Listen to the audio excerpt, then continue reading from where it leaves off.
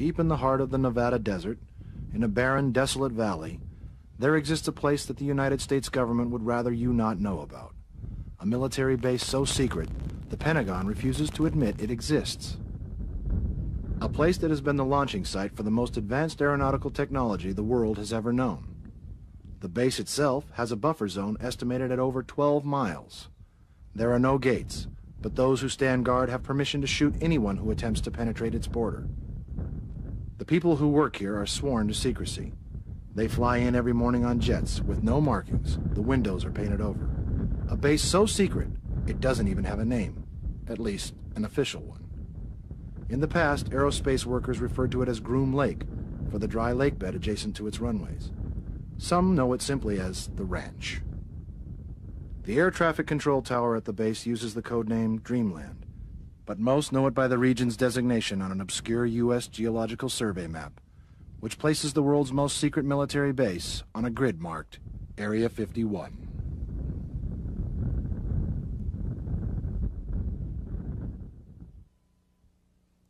It started out as a place to fly experimental airplanes in secret. It was remote, the terrain foreboding, and virtually inaccessible, which is why back in the 1950s, the United States government developed a keen interest in the Nevada desert. So much of an interest that the Department of Defense took control of a huge chunk of land, larger than Switzerland, for use as a desert laboratory. The Nevada Test Site, as it is called, was used for the testing of nuclear bombs. Satellite photographs show the pockmarked surface of A-bomb testing sites, such as Mercury, Nevada, home of above-ground nuclear detonations. But A-bomb tests aren't all that is done out here. Part of the test site is used as a bombing range for Nellis Air Force Base, near Las Vegas.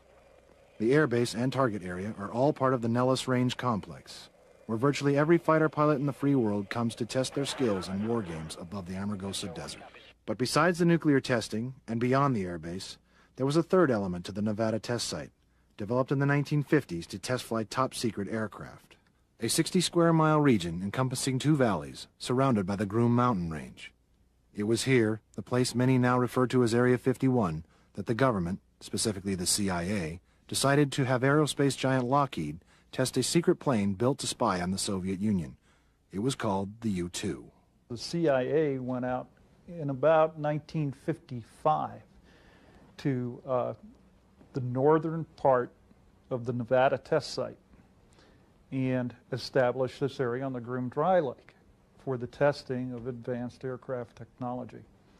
The kind of unofficial version, and from what I've been able to research, there is some support of this, is that even in the 1940s, perhaps the late 1940s, the Navy had an auxiliary naval airfield out there, and they used to store nuclear weapons out there at the Groom Lake facility. Now, there were only a few buildings up at that time. Now, one alleged eyewitness said that in 1948 there were 5 buildings and one of them was a hangar. For years, this is where the U.S. government tested its greatest airborne secrets. Many of them planes built by Lockheed's legendary Skunk Works, the aerospace company's assembly plant used to piece together top-secret government projects. Besides the U-2, it is where the super-secret SR-71 Blackbird first took to the air. Later came the F-117A stealth fighter. There have been suggestions that Northrop Grumman's B-2 stealth bomber was also flight tested here. All of which made Area 51 famous to aviation buffs like Chuck Clark. Aerospace, and I've always had an interest since I was a young kid. And I started hearing about a place called Groom Lake in the early 70s from people that work at Lockheed that occasionally would fly out here and spend a couple weeks working on a secret aircraft. And although they wouldn't tell me much, they sort of, explained where it was and in the general nature of what was going on out here. And so a few years ago, 2.5 years ago, I finally decided it's time to pack up and go over there and check it out for myself. Groom Lake is a part of Area 51. It is a dry lake bed surrounded by the Groom Mountain Range. After hearing about it as an inquisitive teenager, it was only recently that Chuck Clark came to investigate the area on his own. What he found was very much what he expected, based on the rumors from Lockheed engineers he had befriended years ago while growing up in Southern California. Very large, non-existent base, according to the military, with a 6-mile runway and a 3-mile runway, which is brand new. It continues to grow to this day, where everything else is being either closed or scaled back. This thing just grows and grows and grows. For the most part, they're testing Black Project spy planes, you know, next generation spy planes, things that you would expect that they'd be doing in such a location. Among the latest projects under development at the base is the Aurora, a supersonic reconnaissance aircraft that reportedly uses a unique propulsion system using a combination of cryogenic methane or ammonia. The aircraft is believed to have a unique roar, according to residents of the desert area, and leaves contrails that look like donuts strung together on a rope. The Aurora project is the latest in a long line of classified government experiments using the most advanced technology. Experiments that the United States has gone to amazing lengths to keep from foreign governments and from its own people. Glenn Campbell is a computer scientist who has spent years studying Area 51. The name Area 51 refers to a block of land about 60 miles square. The name Dreamland refers to a block of airspace above that land, which is much larger. Dreamland is not a secret name. It is used by pilots on routine military maneuvers out here. And Dreamland is known as the box to pilots. It is a place where you do not fly. There are numerous stories of military pilots on routine exercise here wandering across the boundary of this Dreamland airspace, being forced down at the base and being severely debriefed. This is the sort of mistake that would end careers in the military, and certainly has. If you land at Dreamland, you may never fly again. The boundary of this non-existent military facility is patrolled by non-existent security guards. These are guards wearing camouflage fatigues, without name tags, without insignia, driving unmarked white Jeep Cherokees. We call them, for want of a better name, the camo dudes, for their camouflage fatigues. They patrol both the military land and the adjoining public lands, and this is what disturbs some people. The workers who are out there now don't talk. They're absolutely terrified of talking. They absolutely have drilled into these people that this is something you do not talk about, and you really have the fear of God. You see the fear of God in their eyes if I were to confront somebody out here at the McCarran terminal where people take off. But the former workers, or workers who are not directly connected to Area 51, let's say that work at the nuclear test site, I find them coming to me to ask me what I think of the Bob Lazar story. He may be the first former worker at Area 51 to speak out publicly about the base and what he did there. In 1989, Robert Lazar was interviewed on a Las Vegas television station. The first interview was done in silhouette to protect Lazar's identity. But after claiming that his life had been threatened, Lazar went public with an amazing story. That besides testing super-secret jets, the American government was also in the process of analyzing extraterrestrial spacecraft. The Testers Company reproduced a flying saucer model based on Lazar's description. Bob Lazar's story is certainly a piece of work. It's a fascinating story, whether you regard it as a hoax or reality. He claims that he went to work for a few short months at a government facility where he worked with 9 alien spacecraft, dissected them, found out something about how they worked. How this story differs from anybody else's stories is that it's highly specific. It's highly limited. It's a disciplined story. He's not saying he saw any aliens. He's not saying he knows what the alien agenda is. He's just saying, this is where I went, this is where I did, that's all I know. Lazar claims the alien spacecraft was not actually housed at Area 51, but in a valley just south of the base, at Papoose Dry Lake. Lazar says this region was called S4. It's completely surrounded by mountains, and, as with Area 51, does not appear on any maps. The only pictures of it have been taken by the former Soviet Union from space. Lazar claims he worked for several weeks at S4 after being hired by the government as a propulsion engineer. He claims to have obtained the position on the recommendation of Dr. Edward Teller, the father of the hydrogen bomb. Lazar said he had previously worked for Teller at the Los Alamos Nuclear Laboratory in New Mexico. His new job at the secret desert base, according to Lazar, was reverse engineering the propulsion system of a flying saucer, one of 9 that Lazar claims were kept inside a hangar built into a hillside. Lazar has given a detailed description of what he saw, explaining that the craft used a combination of matter and antimatter for propulsion. He says only once did he see one of the alien craft actually fly. He says he never saw an alien or was told of how the government had obtained the spacecraft.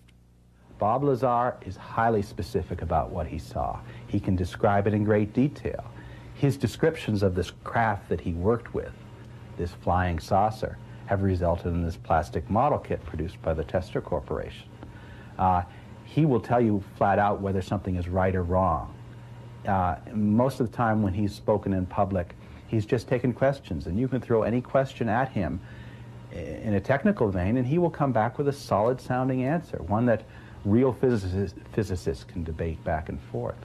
That's what I admire about that story. Campbell admits Lazar's story cannot be verified, and it is hard to believe. What he finds most interesting, however, are some of the people who do think that Bob Lazar is telling the truth.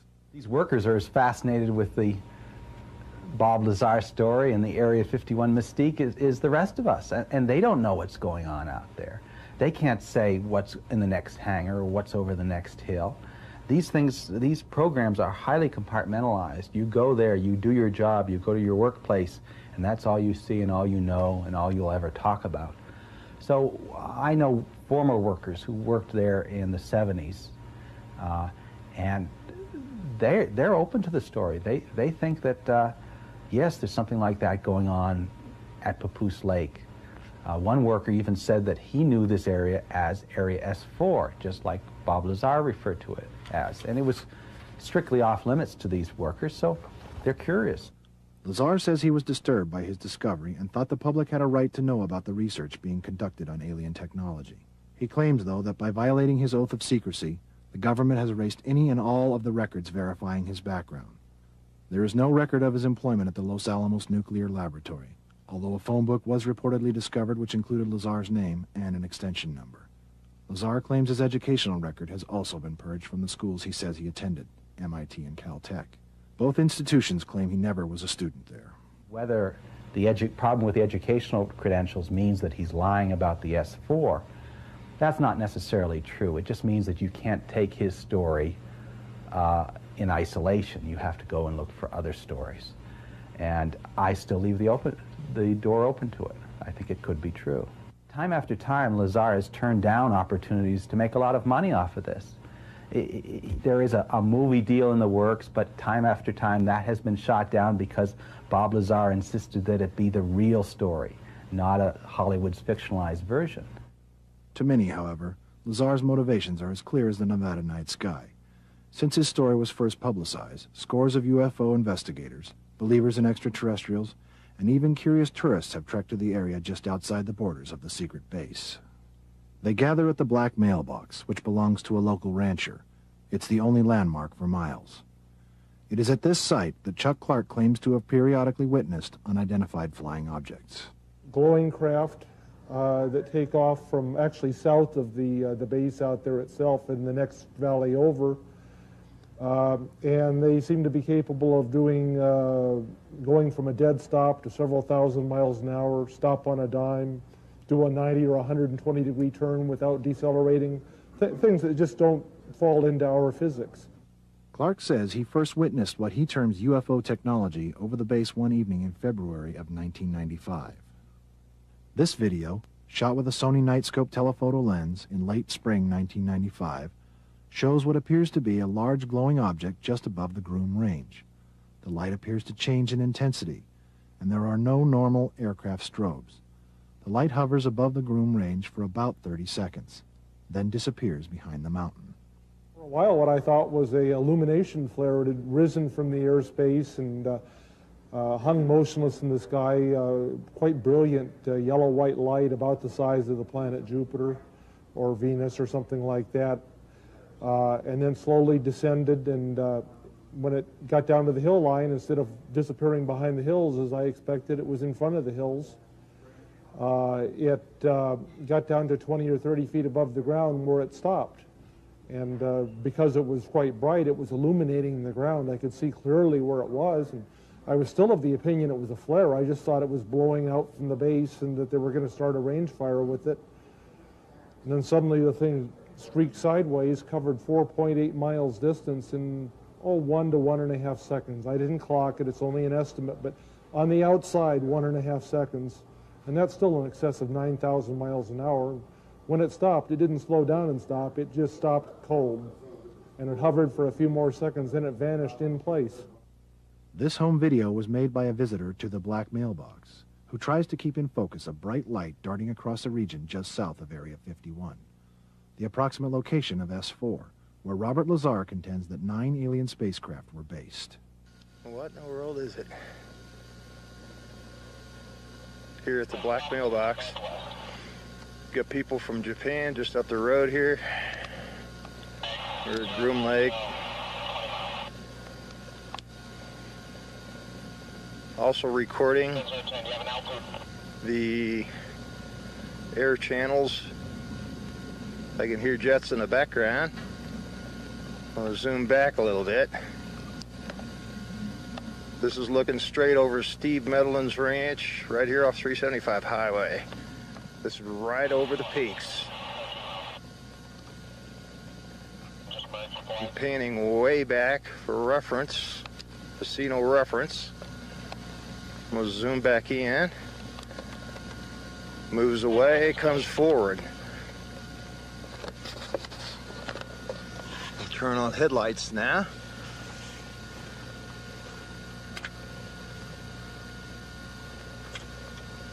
Turn the headlights back off. Headlights back on.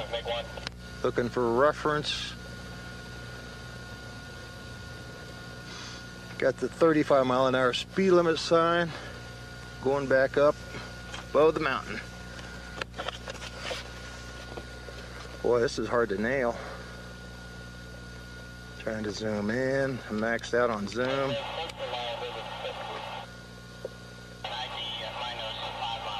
Camera's perfectly still, and this thing is all over the place. The object seen in this home video is very similar to what Chuck Clark says he has seen on several occasions at this site. Again, he was too far to notice any detail in the object, but could clearly witness its lightning speed movements. It was about 13.5 miles distant from my position, and then when it did come down in front of that hill and I could see precisely where it was still 12 miles from me. And so I got the impression that this was about the size of a fuselage of an aircraft. I think it was big enough to be, piloted, 30, 40 foot across, something like that. But I was too far to see any structure or any shape. And it's also self-luminous. And sometimes also, and that's another thing that shows up, apparently the luminosity is some sort of a byproduct of the propulsion system, because quite often just before a maneuver is made, the brightness will change. It'll either intensify or dim a little. It sort of cues you that something's going to happen. This video, taken by a professional photographer, shows a bright light in the distance above the base. The object enters the camera's view in the lower right side of the frame. It's moving so fast that it's difficult to see. The object makes radical movements at extremely high speeds. On several occasions, the object leaves the screen, then reappears, then vanishes. It blinks out, then reappears. Also notice the light's intensity increases just prior to acceleration. We showed this tape to propulsion expert Mary Bowden for her analysis. The things that seem very unusual about this that we've just seen are the velocity that it appears to have, and the fact that it seems to be doing these turns and maneuvers that are not very aerodynamic. And a vehicle with wings does fairly slow, controlled turns, I mean, relative to what we saw here. If you want to start with the assumptions that this vehicle is 13 or more miles away, and that it is doing this maneuver in essentially the way you see it, which is really a two-dimensional image that we're looking at, it is clearly traveling at a very fast rate of speed. And it is doing a maneuver that is not at all conventional for any sort of spacecraft or more likely aircraft that I know of. In addition, something that's traveling that fast would normally it's traveling, if you calculate the velocity, it's faster than the speed of sound, and therefore you would expect to hear some sort of a sonic boom, especially if you're only 13 miles away from this thing. You would, very likely hear it. So it's a little confusing how you would get something traveling that fast and doing maneuvers like that without creating a sound, a sonic boom of some sort. None of these things can easily be explained with any sort of technology that I know of right now. On the other hand, I'm much more willing to believe there are simpler explanations than to think that it's some sort of a alien spacecraft. Although most of the mysterious sightings are from a distance of 12 miles or more, there are a few who say they have seen objects in the area at a much closer range. Susan Lowe says she was with a friend near the black mailbox one night when she witnessed a bright orb approaching. And the first thing we saw was a round, disc-shaped craft that was on the horizon. It was actually eye level to us. It was not up in the air. It was an orange-shaped color, glowing. It was ground level. It was really odd. There were some portholes, what seemed to be kind of portholes around it, and it was a really large craft because it must have been at least 1.5 miles away from us, and yet it was maybe, it probably was, I mean, I hesitate to say, but it was a huge craft from where we were because it was big, to us, and it was probably 1.5 miles away at least. Then there is the experience of Bill Hamilton.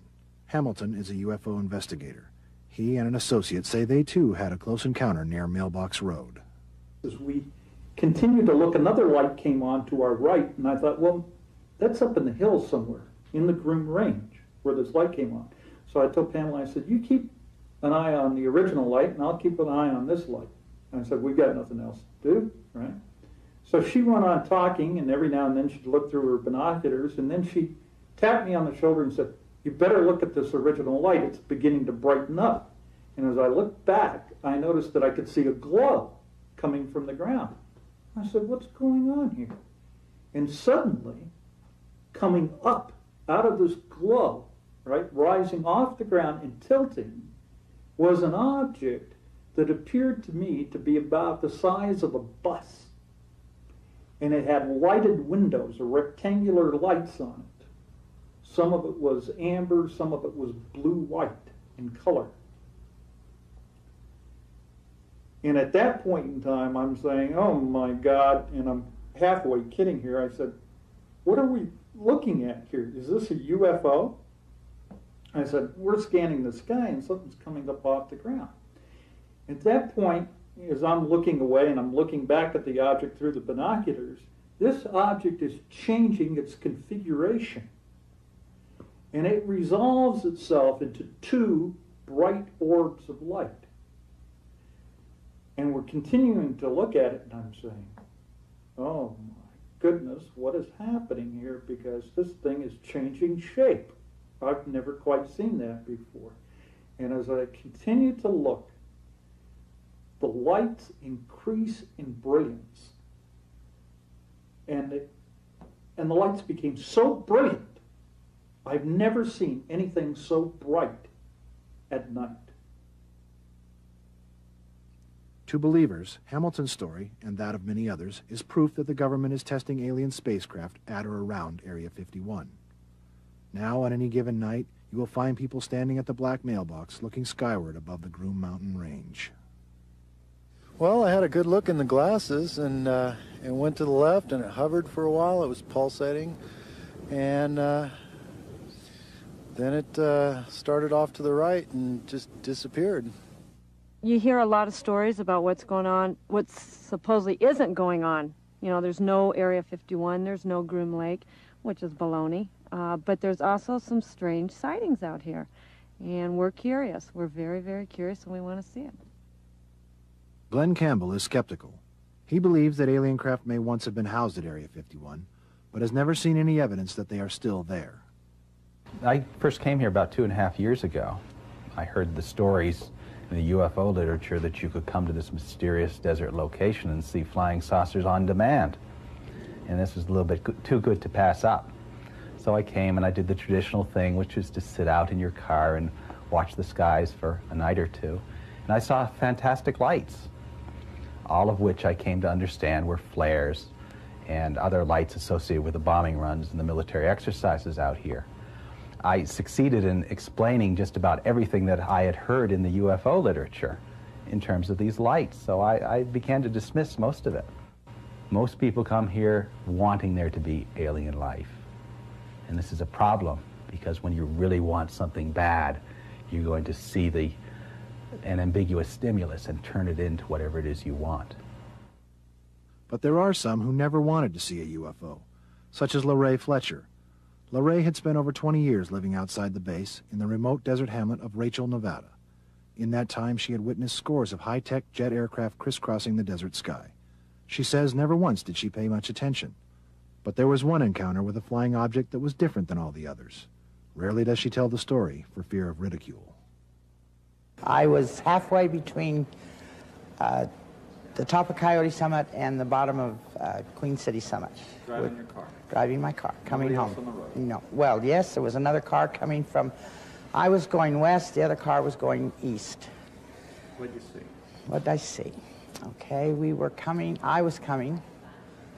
There was nothing out there, absolutely nothing. It was dark, kind of not a cloudy night, but not really clear too.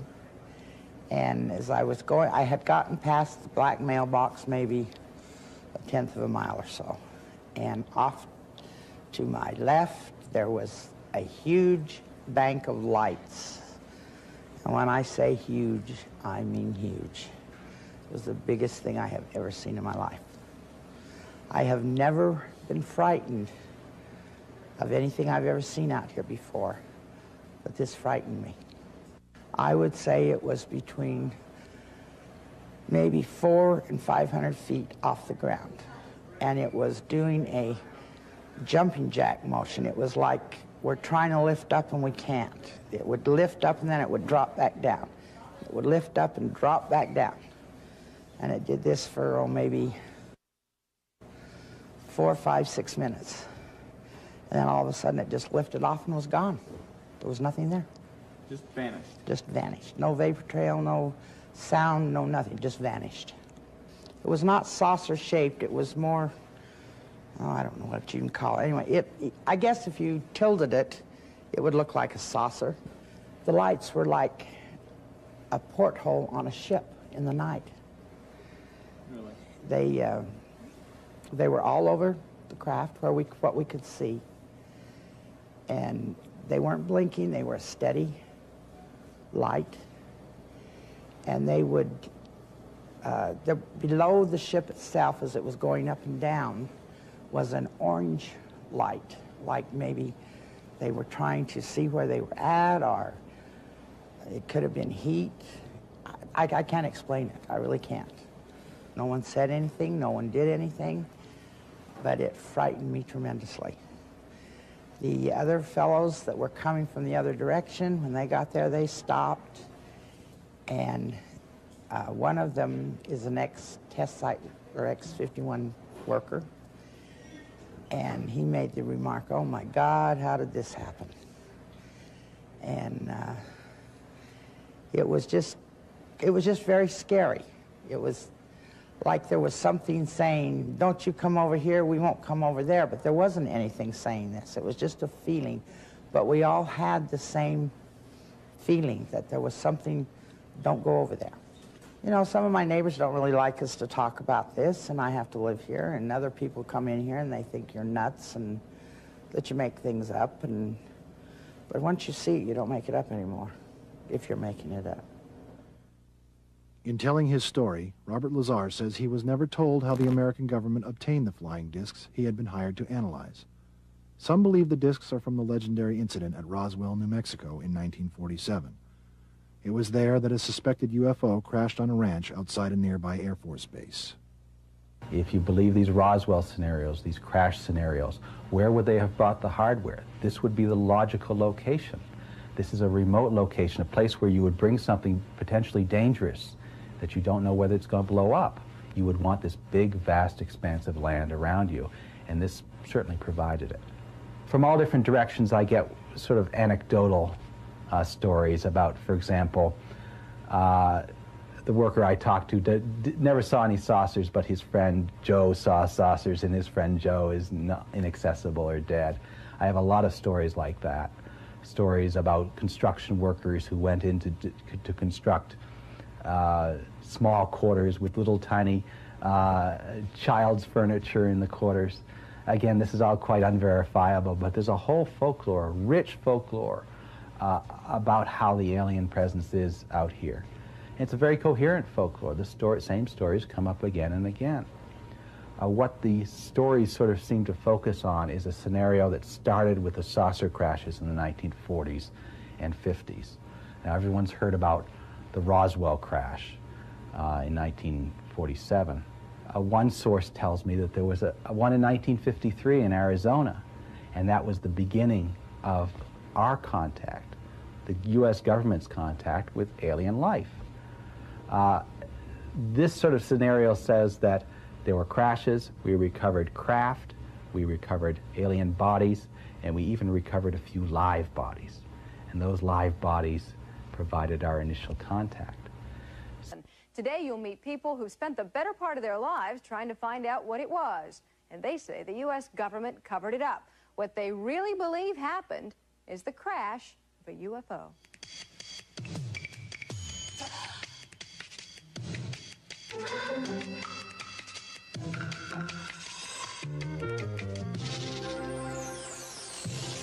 There's no way you could construe it to be a weather balloon. Well, some friendly person in Washington called us and pointed out that this was restricted information. He said, well, they told me not to say anything. A closer look. Hi, I'm Faith Daniels, and welcome to a closer look at strange lights in the sky. Experts are saying a lot of people are going to see them this week because of a rare astronomical event.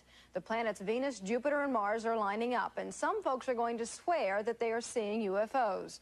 Well, 44 years ago, residents of Roswell, New Mexico were sure they had seen a flying saucer. They even heard it crash.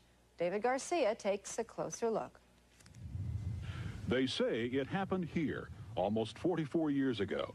Something, some say a flying disc, some say a weather balloon, crashed in this field 75 miles outside of Roswell, New Mexico. Even today, many people around here say it was a UFO, a flying disc, as it was reported in the local paper the next day. They also believe there has been and continues to be a government cover-up of what happened. In 1947, Elizabeth Talk's father was the local sheriff, and she says after he got to the crash site, the government got to him. They told my husband, Mr. Wilcox, that she would say, don't you say a word. So he didn't, and he was very calm about it. I mean, he just didn't say anything. In fact, the Air Base commander issued a press release describing the crash of some sort of flying disc. That made headlines. Then hours later, the Air Force announced there had been no UFO, simply the crash of a weather balloon. And when the general came in, he told me not to say anything, that he would handle it. Army intelligence officer Jess Marcel, Sr., had been one of the first government officials to examine the debris that was found at the scene. Interviewed shortly before his death in 1986, he continued to insist it came from a UFO. I said, it looks like balsa wood. It would seem lighter than balsa wood. So I got my cigarette lighter and I said, I want to see if this stuff will burn. It didn't. A UFO? A government cover-up? Not an easy story for most people to accept around Roswell, the home in 1947 of the world's only atomic attack bomber group. The people didn't question their government, and for nearly 50 years, they have lived with it. For A Closer Look, I'm David Garcia in Los Angeles. After all the years of controversy, a new book about the incident is coming out. It is called UFO Crash at Roswell. It's based on interviews with more than 300 people, and the author, retired Air Force Captain Kevin Randle, is with us now. After 44 years, why should we care whether this happened or didn't happen? Probably the biggest story of the century, maybe of the millennium. We're talking about the contact with life from other planets. We finally learned that we're not alone in the universe.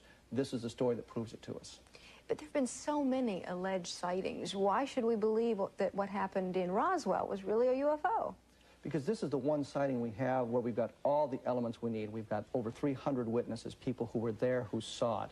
We know that there was wreckage recovered. The government has the wreckage. We know that bodies were recovered. The government has the bodies. This is the one case that can prove the whole phenomenon, give it the reality that it needs. The government has wreckage and alien bodies? Alien bodies, yes. You say that so seriously? And it's because it's absolutely true. We have probably... If it's so true, why haven't we heard about it? You have heard about it. You just have ignored it. This stuff is leaked into the press a number of times, and the story is so incredible, it's what we call a self-keeping secret. People don't want to believe it. They read the story, and they ignore it. We can go back through the newspapers and the news magazines from 1947 on. We can find the story appearing periodically. Sometimes it's around Aztec, New Mexico. Sometimes it's involved other things, but we can find it appearing, and people just ignore that. So we have heard about it. If it's the biggest story of the century, why would the government cover it up? In 1947, we just come out of one of the most disastrous wars that had ever been fought. In 1947, they didn't know what they were dealing with. They were presented with a technology that was so far superior to ours that they needed to keep it covered up. In 1961, the Brookings Institute did a report for the United States Senate for NASA. And in that, they talked about what would happen if there was a confrontation between people of Earth and an extraterrestrial society. And the conclusions were based on our own history, that when a superior civilization confronts an inferior civilization, the inferior civilization ceases to exist. Well, allow me to raise an eyebrow for the next 30 minutes, if you will, because we'll come back and talk to you a little bit later. Right now, we're going to head out to Roswell and find out what the people there are saying. And we have some people who say they absolutely believe it.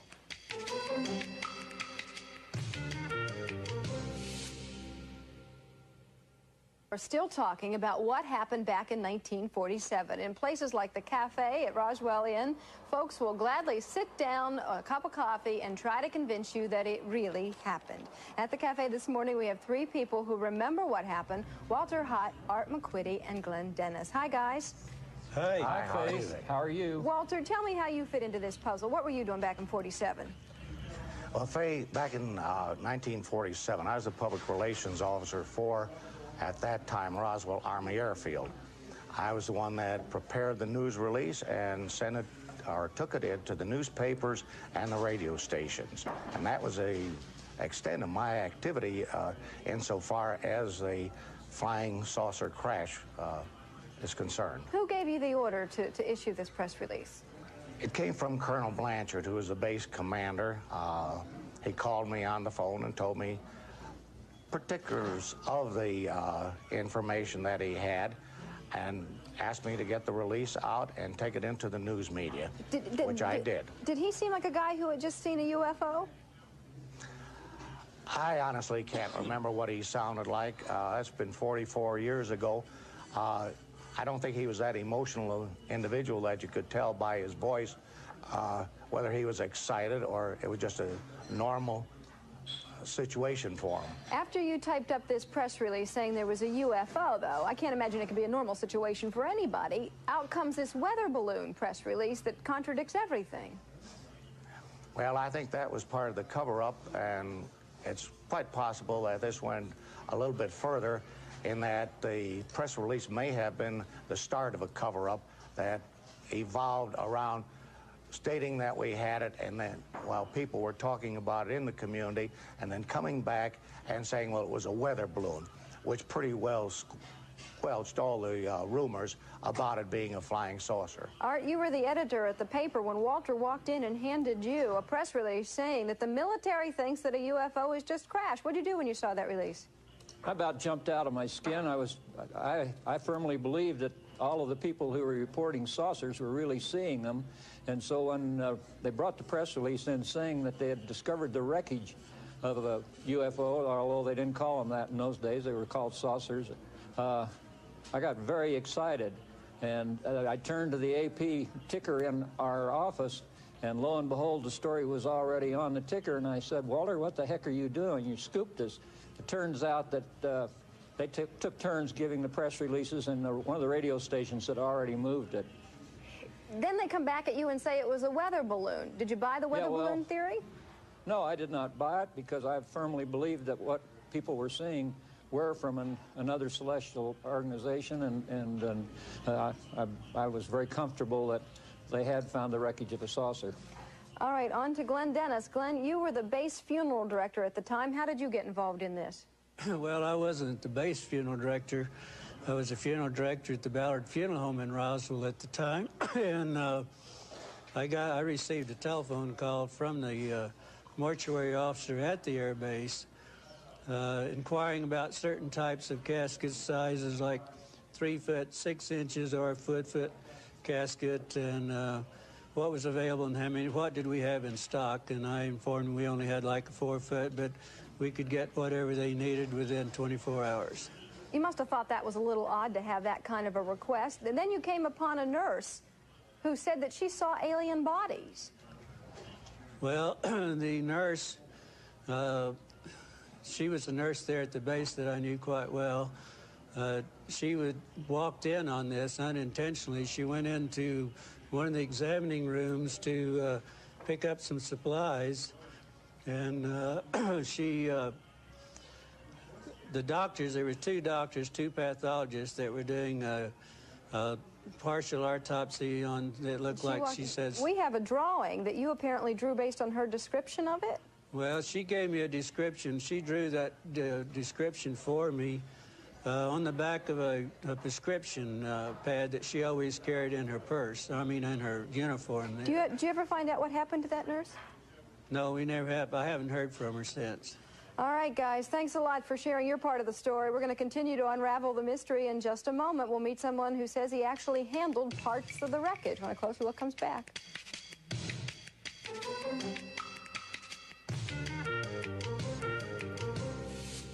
We're back now on a closer look. Our next guest was 11 years old back in 1947. Jesse Marcel Jr. is the son of Air Force majors sent to inspect the wreckage, and he was there when his dad brought some of that wreckage home. You actually saw this stuff? Well, I handled it as it was brought in from the car and placed on our kitchen floor in the house in Roswell. What did it look like? Well, it was a lot of foil-like fragments with Bakelite type pieces of plastic, and then structural members like I-beam type material. Had you ever seen anything like that before? Not really. Never? Not to my knowledge, no. Could it have been a weather balloon? I had seen weather balloons because I was given one time by my dad, but it was not that, I assure you that. Now, I read a newspaper account from the time, and the rancher who collected this debris described it as foil and sticks and paper and tape. Does that look like what you saw? I didn't see any paper or sticks, but I saw it was all metal and some pieces of plastic. The newspaper account at the time said the debris gathered up completely weighed about 5 pounds. Could a UFO weigh 5 pounds? Well, not a real UFO, I wouldn't think. So what do you think this was that you were handling? It was a very remarkable piece of material. You know, it had writing on it that was very strange. That was the part that really set it off from anything that I had ever seen, was the type of writing that was embossed or imprinted on the inner surface of these I-beams that were in there. Would you liken it to hieroglyphics? Or? I thought of it as resembling hieroglyphics at the time, but not really, but just resembling hieroglyphics. It was kind of a purple-violet hue embossed on the inside of. Have you ever seen anything like this since then? No, sure not. Is it possible that it was like an enemy spy satellite or something? Unless they're using strange material, strange writing. What happened to it after it left your kitchen? Well, I helped my dad load it back onto the car, and he took off for the air base, and that was the last I saw it. Yeah, and what about your dad? What did he do with it then? I understand he flew it to Carswell Air Base that night or the next day, I'm not sure. Would they have given so much attention to a weather balloon? It doesn't seem likely, no, not to fly a weather balloon to Carswell in a B-29, which is not very cost-effective. Why didn't you try to keep any of it? I didn't. I was Air Force. It's not my material. Play by the rules. You bet, that's right. Your daddy firmly believes that what he saw was a UFO? We discussed it later, and that was the only thing we could come up with. That was the only thing that he could conclude. That was it. Do you also believe that there was a government cover-up? I think there was, because he was part of it. He was part of it? In what way? Well, he had to then backtrack on the flying saucer story and put out the story that this was a weather balloon. But I assure you it was not a weather balloon. And he didn't buy the weather balloon? No, ma'am. Sure not. But he was Air Force, he went along with it. That's All right, right, Major exactly. McSally. Thanks a lot for talking with us. Closer look, we'll come back after this.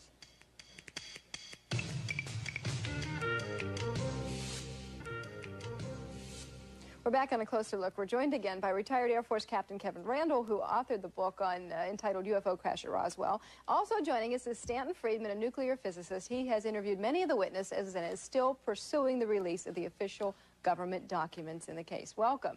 Why are you still so interested after all this time? Biggest story of the millennium, as Kevin said earlier. I started research on this in the mid-'70s. The more I dug into it, the more believable it was, the more evidence we found.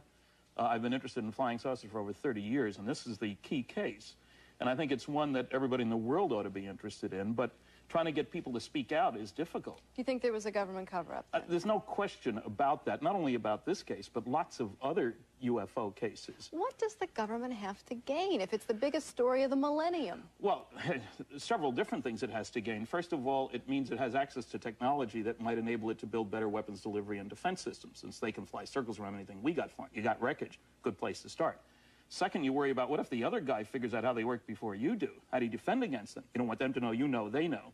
And the third is the big political question. If you make an announcement that indeed there are alien spacecraft, there's going to be a push by the younger generation for an earthling orientation. Obviously, to aliens, we're all earthlings. No government on this planet that wants its citizens to owe their allegiance to the planet instead of an individual government. You look like such a smart, intelligent guy, and we're talking about earthlings and aliens. I mean, that's because I've been studying the evidence for 30 years. Yeah. It's time the media got involved in studying the evidence. We're here, we're working involved. on it, yes. Tell me why the aliens chose Roswell. I don't speak for aliens, but New Mexico was unique in the world at that time as the only place where you could look at the three aspects that showed that Earthlings would be going to the stars, three new technologies. And if you were an alien at that time, you'd worry about Earthlings coming out, a primitive society. One was atom bombs. First test was not far from where this happened. Second was rockets. We were firing German V-2s not far from where this happened. Third was radar. Our best radar was used to track the rockets. So there was only one place in the world. Remember that the group involved in this, Major Marcel, this was the only atomic bombing group in the entire world, and he was the intelligence officer for that group. Well, and high-level clearances, aware of everything else that was going on, worried about counterintelligence. So it couldn't have been a spy satellite or something? There were no satellites. First satellite didn't go up for 10 years after that. So there goes that right out the window. Yeah, 10 years is a long time. You know, we have a statement from the Air Force. It says there's been no evidence indicating sightings categorized as unidentified are extraterrestrial vehicles. No, the statement goes much beyond that, and they say in the possession of the Air Force, if you read the original statements. And well, in the first place, the way national security works, there's no reason to believe what the Air Force says about anything. I mean, the black budget of the United States, not under congressional control, is now running at $34 billion a year. The National Security Agency alone spends over $10 billion a year. Half the people in my lecture audiences, as a scientist, I've spoken to over 600 colleges, so I get a good feedback. Half the people have never heard of the NSA. So if you can hide $34 billion a year, hiding a few saucers, lying a few times, I mean, here's what you get under Freedom of Information from the National Security Agency. Here's a released UFO document. This deals with UFO. From this is what they're handing you. Yeah, this is what you get. It took me 5 years to get this released CIA UFO document. You can read 8 words on it. Our government at work.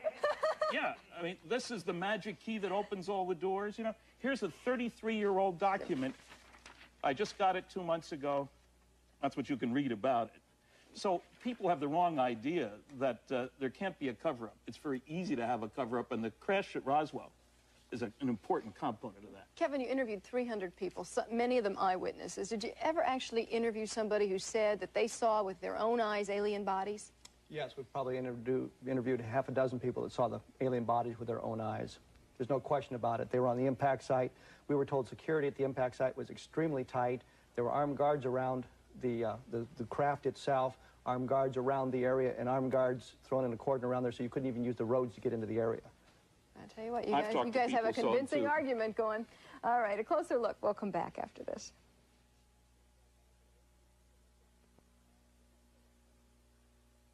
We're back now on a closer look with the mayor of Roswell, William Brainerd. Mayor, how did you first hear about these UFOs? Well, good morning, Faith. My first knowledge of it came in 1965, some 12 years after I got here. We issued invitations to all the past commanders of the base to come for a weekend, and 23 generals showed up. One of them was Butch Blanchard, who was then a 4-star general. And most of the people there in Roswell now believe that this happened? At this time? Yeah. I don't know. There's a certain amount of skepticism around, but I think at this point, given the continuing and increasing evidence, it's becoming harder and harder to refute it. Well, you're having a UFO day there, so somebody's got to buy it. When is Right, UFO we day? are. That'll be on July the 10th when Mr. Randall and Mr. Schmidt will be here, the authors of the book. They'll hold a symposium, go over some of the evidence, and kind of bring the public up to speed with what their book details. All right, Mr. Mayor, thanks a lot for talking with us today. I still have the two people with me here in New York, and I want to continue our conversation for the few seconds that we have left to find out if anybody ever threatened people you tried to get at. Yes. Yes. We both have talked to people who said that they were threatened. In some cases, their families were threatened. The government strength at that time, just after the war, was very powerful. When they told you not to say anything, most people didn't say anything. And we've talked to people now who says, I signed a security oath, I can't talk about it. 44 years ago. But to take it one step further, we've talked to people today who have told us that lately, within the last year, they have been threatened. So the government cover-up continues today. They don't want The people government talking about tracks it. these people for 44 years? Absolutely. They know where Easy they for them. are. They know where everybody Glenn is. Dennis said that a nurse saw the autopsies being done. Did you ever find her? No, we've tried very hard to find her. Gone. She was shipped out, and then supposedly there was a plane crash. But we can't verify the plane crash. We No. think we know what happened to her, but we haven't been able to locate her. All We're right, working on it. interesting. Closer Look comes back. Tough. And now that school's out for most kids, we've decided to look at topics of special interest to kids. On Monday, a closer look at Ninja Turtles and what they do to your kids. We'll see you next time.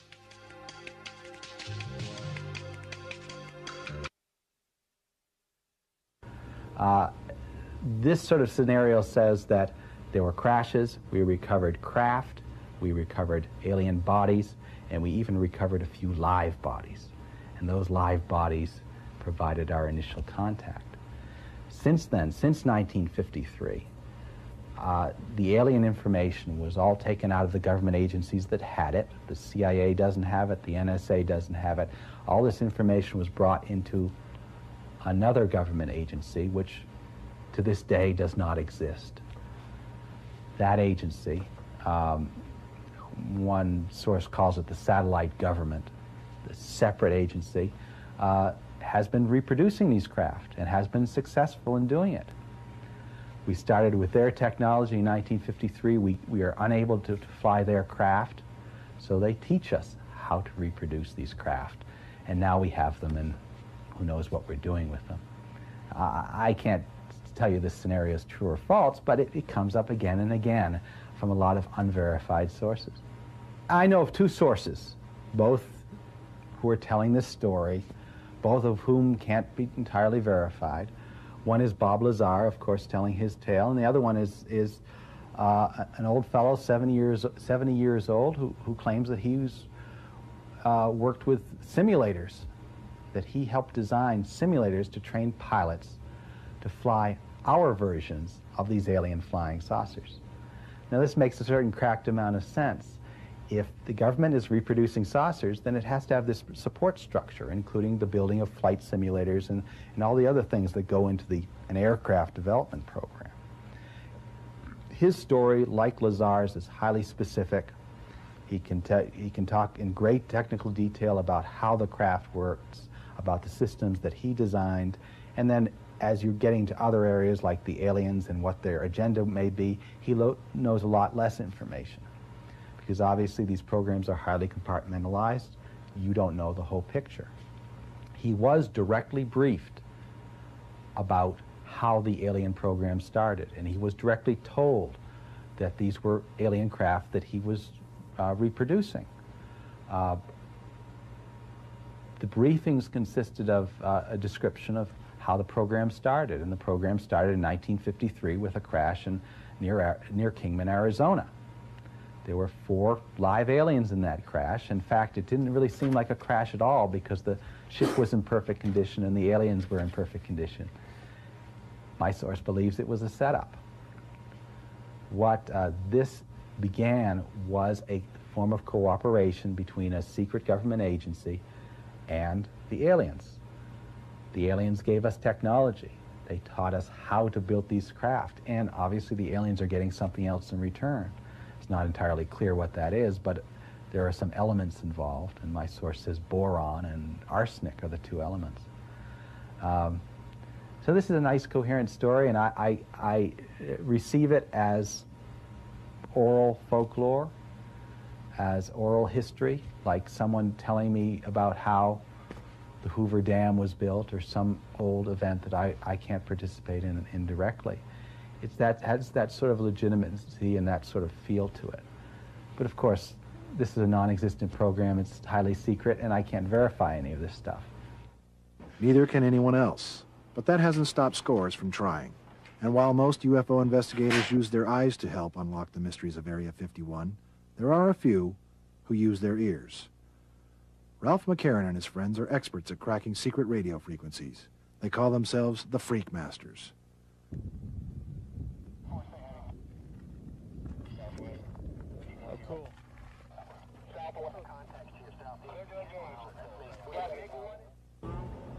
In the daytime, they monitor cockpit transmissions from aircraft flying near and around Nellis Air Force Base, which occasionally stages air combat games known as Red Flag. But it's at night that the group turns its antenna towards Area 51 in the attempt to decode radio traffic at the super-secret base. They listen for transmissions between the air tower and flights into the base, as well as the radio traffic from the security detail, which combs the surrounding hills looking for trespassers. Some of their methods they use are ground sensors. When your vehicle passes by on the road, it's sensed and a radio signal is sent to their control room, alerting them that you're already in the area.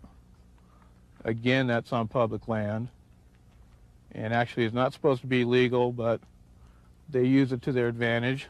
Gives them early warning when we're in the area.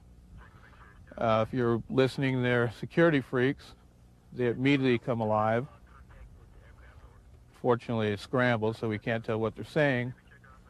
But at that time, you'll notice security vehicles entering the area you're going into.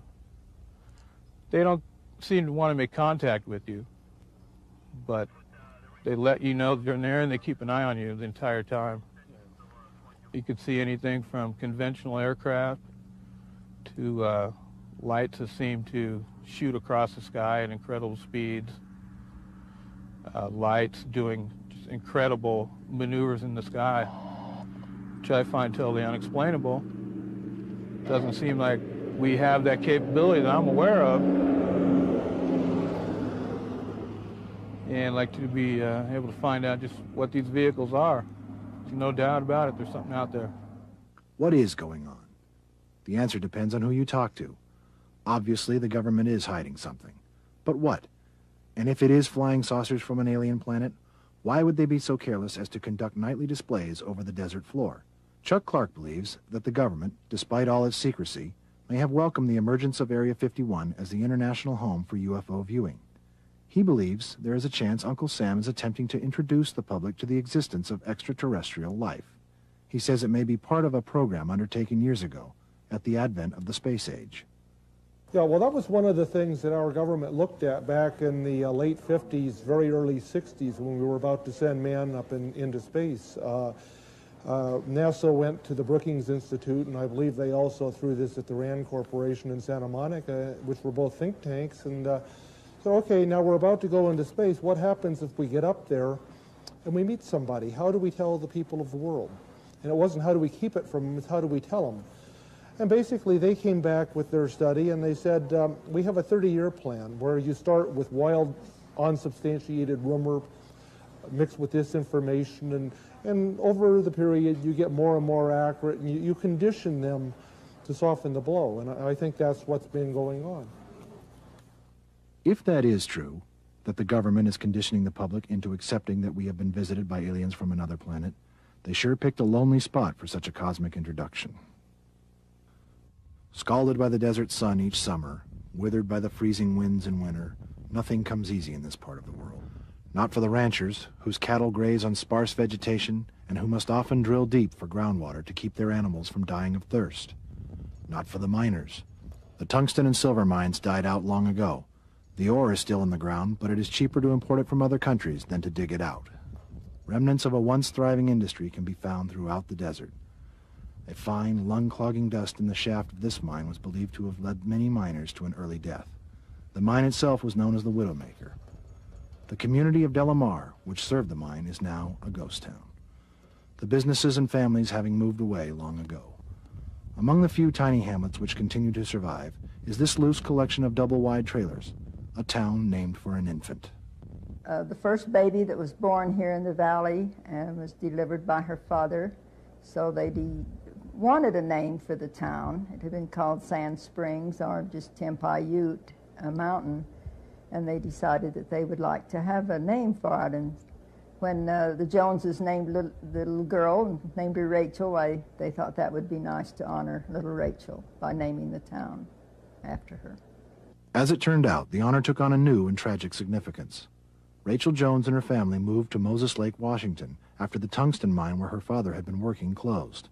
3 years after her birth, Rachel Jones died, the result of a respiratory condition doctors believed was aggravated by volcanic ash spewed from the eruption of Mount St. Helens. The girl's namesake hasn't changed much over time. The Department of Energy still has a monitoring station here to test the atmosphere for radioactive fallout from the nuclear tests conducted upwind at the Mammoth, Nevada test site. Some of those who live here are seasonal ranch hands who work on nearby cattle ranches. A few are retired, living off pensions and Social Security, and there is a quiet, low-key group of Area 51 employees. There is a post office, a one-room grocery store, and a restaurant run by Pat and Joe Travis. It was called the Rachel Bar and Grill when they first purchased it. Business consisted of dinners and drinks for a few local patrons each night. Tourists were few and far between, although they occasionally did get a motorist taking the dusty trail known as Highway 375, the YZ Trail, connecting Yosemite to Zion National Park in Utah. But then came Bob Lazar's tale of extraterrestrial spacecraft, and all of a sudden the curious started showing up searching for flying saucers. So wife and I said we need to change the name of this place, and because we had added the rooms. There was never any rooms here before. So we needed one name. We had the Little 3 Motel and Joe and Pat's Rachel Bar and Grill, so needed to consolidate it under one name, so we just kind of kicked names around and we came up with the Little Alien. The accommodations aren't what you might call out of this world. Joe and Pat rent out trailers in the back for those spending the night. There's no wine list on the dinner menu, but the Little Alien has become the unofficial meeting spot for those who come here, seeking to find answers in the Nevada night sky. More than anything, this is a place where everybody can come and talk about anything they want to. If they've been abducted, we can discuss that. If they want to talk about the government, they can do that. If they want to talk about sightings, they can do that. Any experience under the sun that somebody has had is welcome to be talked about here. We don't hide it. A lot of people come in and they're really off in the corner. They don't want to say why they even came up here. I say, look, we can talk about this. It's not taboo up here. UFO photographs adorn the wall, including a poster of the base just over the mountains. There's merchandise from T-shirts to postcards. Breakfast, lunch, and dinner are served daily, and regardless of what time it is, there will usually be someone with a sympathetic ear for your story. Well, this one lady that sticks in my mind came up. She was a young lady, about 30, 35 maybe.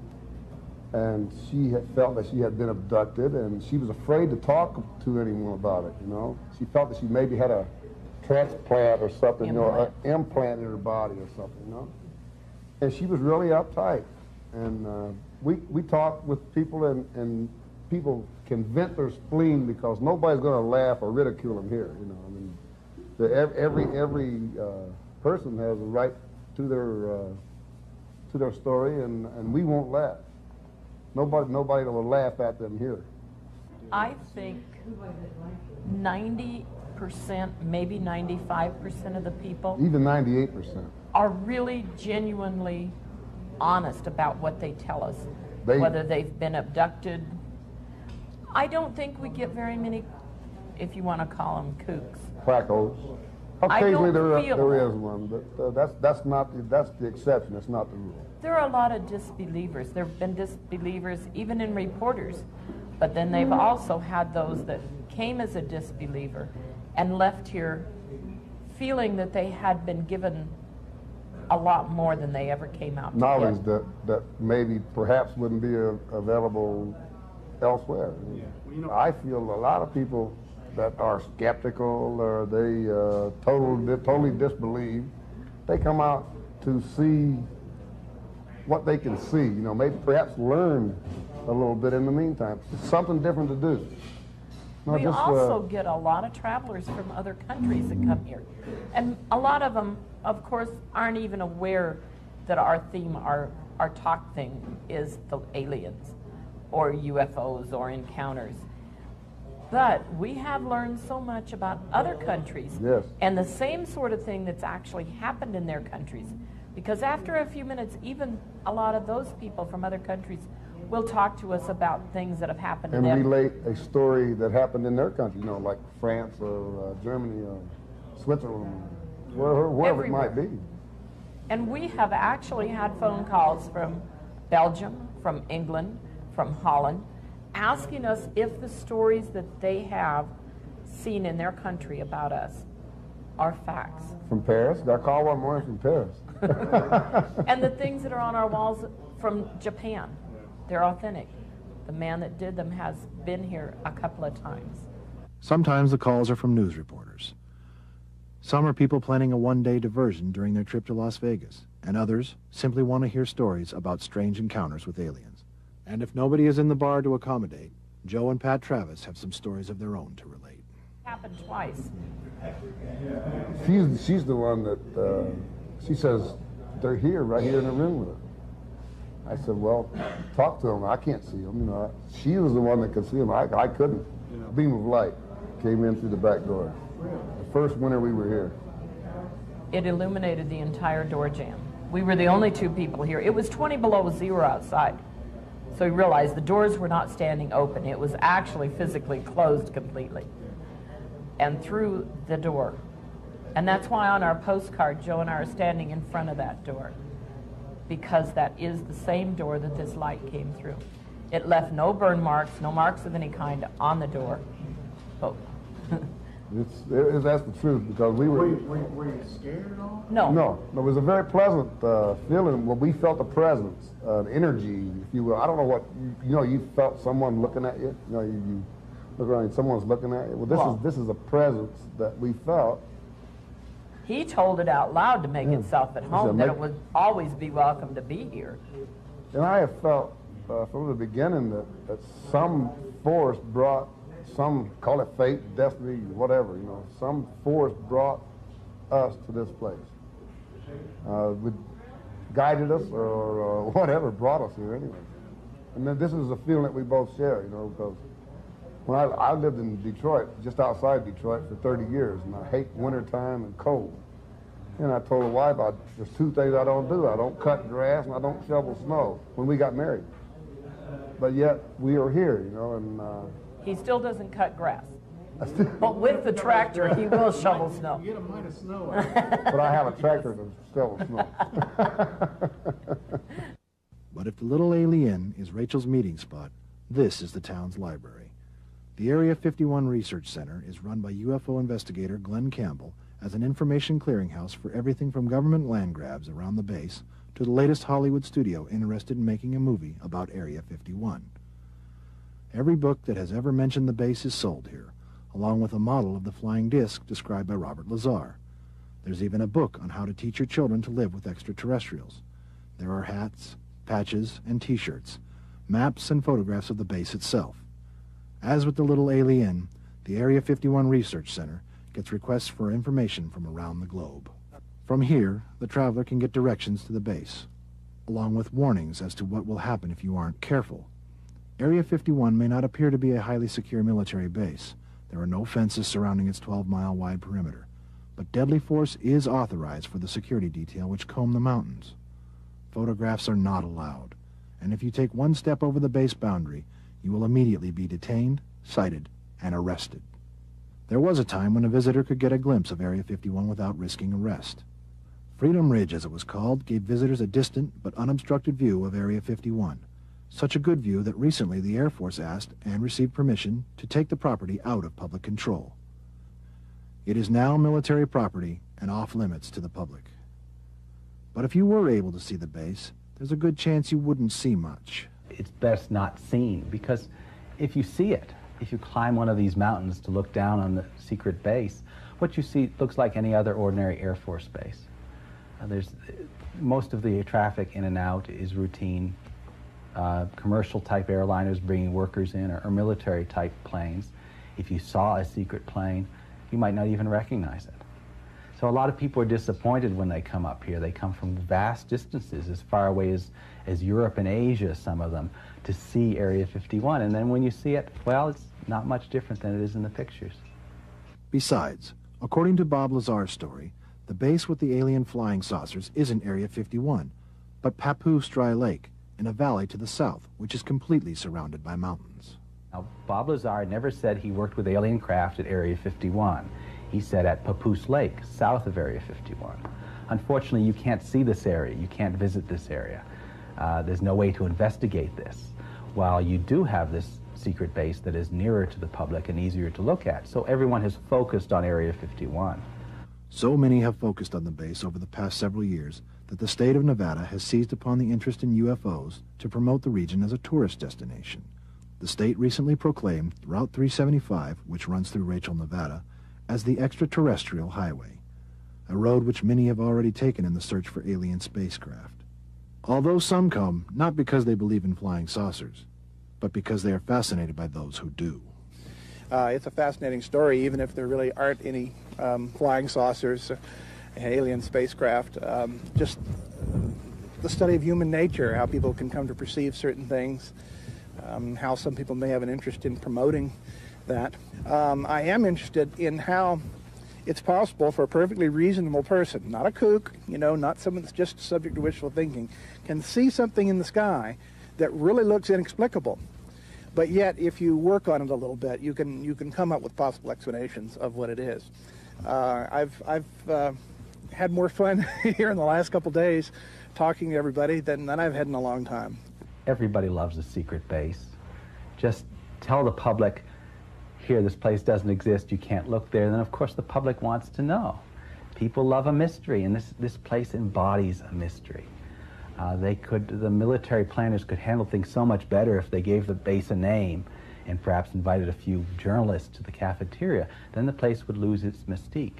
As it is now, the government doesn't acknowledge the base at all, aside from a few sentences in a press release. So naturally, it attracts attention. People want to know, and people also impress upon this place anything they want it to be. It becomes the center of the New World Order, or the center of whatever conspiracy you're knitting for yourself. And this is a fascinating process, quite apart from what might be in the base itself. If a public relations manager were to design a base that's intended to attract attention, they would design a base like this one that the government simply doesn't talk about. I approach it as an interesting story, a story that I want to collect, but my life goes on as usual without knowing the truth one way or the other. But some do want to know, and don't mind traveling great lengths to find out.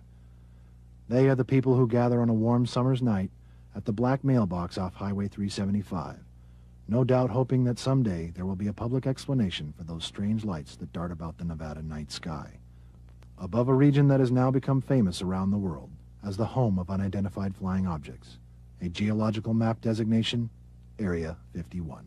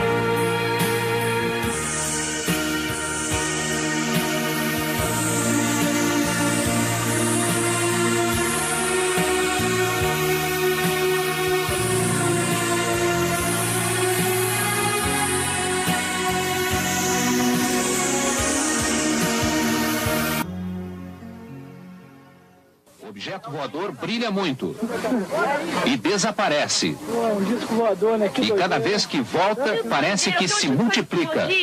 Lá no Paranaíba, nossa. A luz ficou no céu de Casimiro de Abreu por pelo menos 1h30. O objeto voador foi visto por dezenas de motoristas que passavam pela BR-101. Aqui que dá pra ver. Ele brilha. Muita gente vê. E ninguém consegue identificar o que é. Um disco voador, né? Que doideira, hein? O objeto desaparece e aparece de novo. Ele não tem uma forma fixa.